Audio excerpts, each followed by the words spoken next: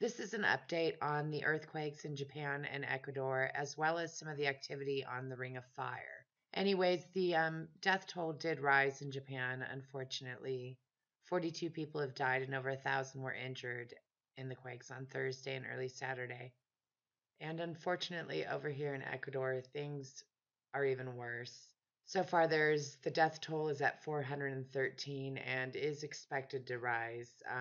2,600 people injured, 18,000 people spending the night in shelters. So things have been pretty active. And we're going to go here, where it's talking about the Japan and Ecuador quakes hit in seismically active Ring of Fire. While earthquakes happen all the time, some parts of the world are more susceptible than others, particularly in the Ring of Fire, a band of volcanoes and fault lines circling the edges of the Pacific Ocean. Down here, this question was posed to an expert. We saw earthquakes of magnitudes exceeding 7.0 strike Japan and within hours also Ecuador. Is there any connection between the two? The answer? The conventional wisdom is no. The earthquakes on either side of the Pacific are on different tectonic plates, so far removed from each other that we don't have any physical mechanism that we would think would explain that they are connected. Having said that, over the last decade, we have had a number of similar occurrences where large earthquakes have occurred very close in time, so I think the weekend's earthquakes will cause us to do a bit of rethinking. But my gut feeling is that these occurrences are coincidences. Well, let's come over here. So over here we see that the Mexican volcano started erupting around 2:30 a.m. on Monday. So we had Ecuador and we had Japan and then this here. And as you can see, it was pretty big. It spewed ash all over. People were walking around covering their faces. It looks pretty nasty.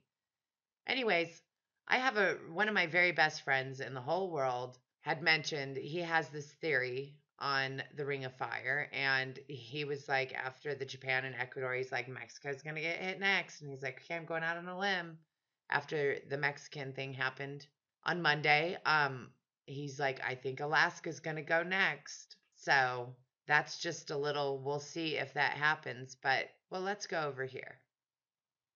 And here we have, could a supervolcano under Yellowstone National Park erupt soon? Odds are not likely. Scientists do believe that it will erupt again one day, but they don't know when. But the reality is that seismologists believe that one day there will be a strong earthquake like the 7.3 that hit the area in 1959. So while you see it buzzing a lot on the internet, on YouTube, probably because it gets views and clicks, it says, before you get alarmed, scientists say that the chance of a supervolcano erupting in Yellowstone is quite small, 1 in 73,000 to be exact. The more imminent threat from this area would be from a large earthquake, like the one in 1959. So we're going to go look here. So here we're looking at the Ring of Fire, and you can see how active it is. So if you live anywhere in this area or in a seismically active area, don't worry about supervolcanoes. Be prepared. Have some food, have some water, know how to turn off your gas, because these are the things that you need to think about. So whether my friend's right and Alaska's going to have a big earthquake or it's going to be anywhere, just remember, be prepared.